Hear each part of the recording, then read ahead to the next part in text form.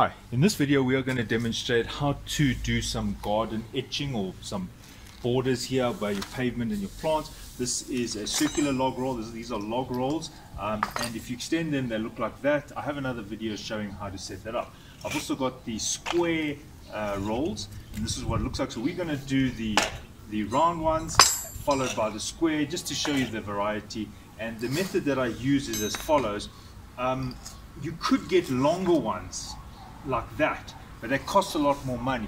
So what we do is we just put it along the paving, and then we support it with what is reinforcing rods. Now reinforcing rods come in a much longer length, so we've had to cut this, and we'll show you how to do that as well. So this is some metal reinforcing rods, just a hammer, some cable ties, and a grinder just to cut these rods. Now if you're not good with metal work and you don't want to cut, all you need are some longer sticks, maybe dowel sticks. That's also fine, and then you'll hammer them into the sand like that, and you'll see how we go about this little installation. Okay, so this is an earlier job, and you can see this is the same as those round log rolls, and they are not in the ground. What I mean is they've just been put here, and we have attached these rods just to support it. We've inserted these rods every, say, half a meter or even more, and we hit it into the ground, and you can see how this is actually really strong. I mean, this is not moving anywhere. We are going to do the same over here.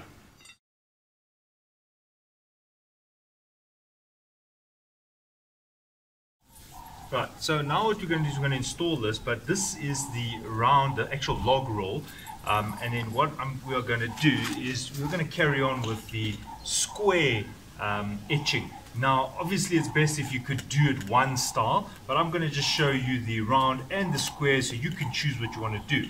Now for this installation, you can see the paving here is actually uneven.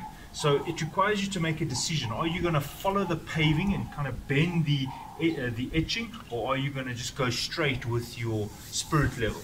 Here you can see we've put the etching near the paving. You can see the paving is not straight, and we are going to show you how to install this so it doesn't fall over like that.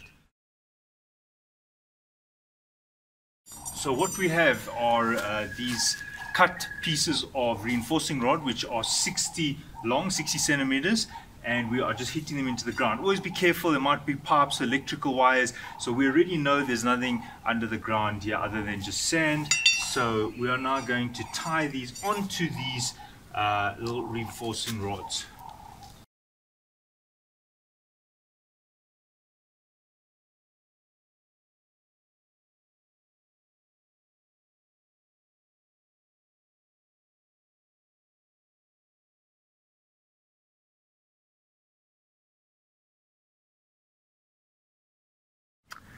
So there is the reinforcing rod into the ground there, and the cable tie tightened around one of the log rolls, and you can see how this log roll is now stable.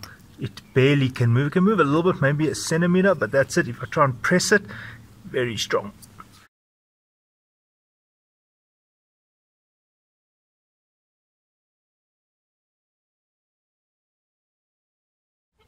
Okay.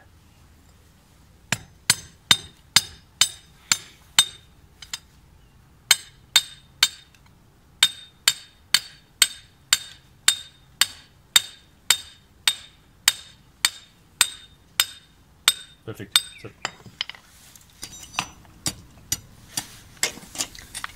Okay, so what I've done is I've threaded the cable tie around the wire that is joining these square etching, and what I'm going to do is I'm just going to tie it just like that, keeping in mind the level of the current log roll. So this is the square one now, and that's the purpose of this video. You can see there it's almost completely straight, aligned to the other log roll. There we go, perfect. Now because this is almost freestanding, you see the ground here is a bit lower than the etching. So what I'm going to do is I'm actually going to fix it twice so that it doesn't wobble like this. If you could back it up with some sand here so that it kind of rests on the sand, and then I'm just going to use a cable tie around here as well. Now you could be doing this with wire. If you wanted to, you could just use wire. Cable tie is fine. This is really quick. You can see now how much firmer that makes it, and then you just cut it off. Alright, so over here there is an irrigation pipe, so you just watch the irrigation pipe, don't go into it. Now at this point here you can see we've got two pieces here. Now how are both of these going to work? So unfortunately we're going to have to use extra of the rods. We're going to have to put one rod on this side, and then the other rod is going to be on that side. Let's pull this on straight. Okay, and it's a good idea if you can actually pull this. You want this to be tight.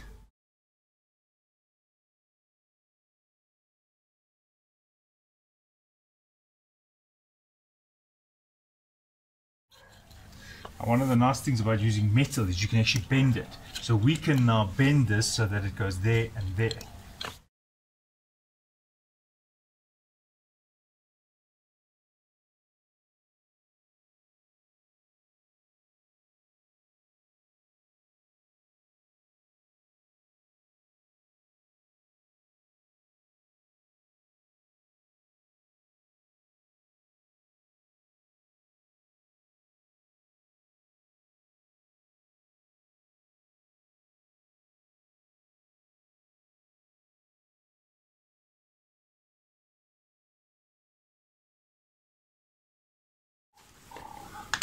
Alright, so I'm just going to cut the steel now. Just please be very careful when you're cutting steel. I'm going to just make it about 700 thereabout.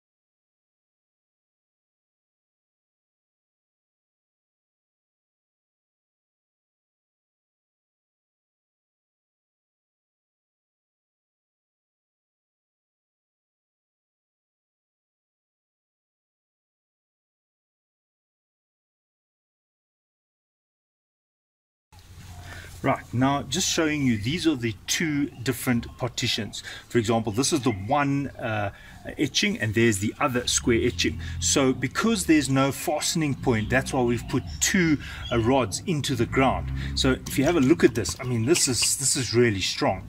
So this is fine, but what you might find is that because we've almost lifted this off the ground, you see it's not embedded into the soil because our paving's a bit high and the soil here has been pushed back. We cleaned it out just so we can put this etching in.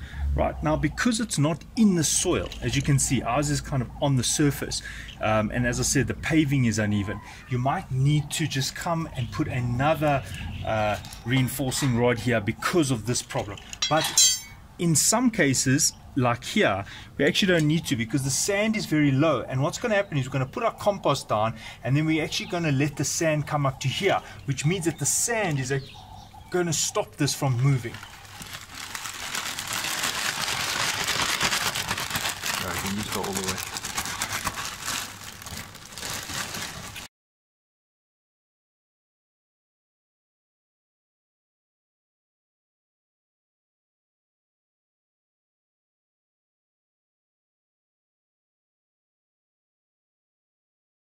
That's it.